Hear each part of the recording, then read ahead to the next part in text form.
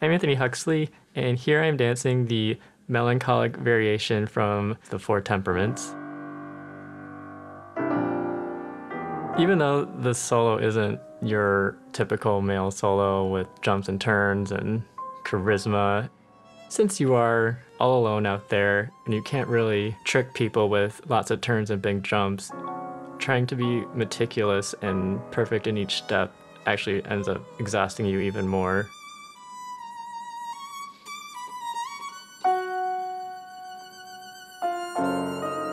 This solo is notorious for its back bends, which are not only physically painful, but I think portray pain in a very beautiful way.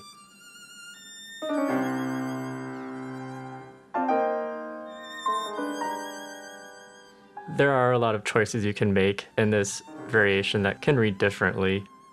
For example, the back bend with your palms up kind of suggests that you're asking for help, but when the palms are down in the back bend, it seems more of just a basic step.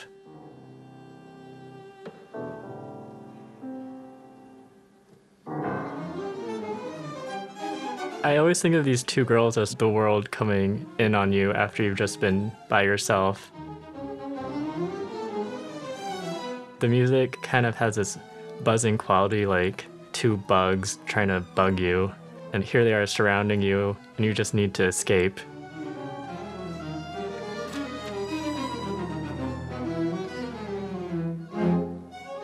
The music here is difficult to count because the girls and myself, we do the same step but at different time in the music, so that gets complicated.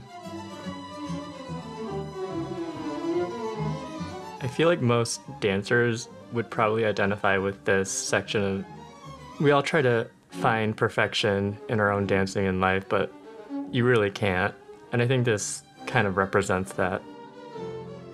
I love dancing this solo, and I think it'll be a never-ending search for perfection in the role.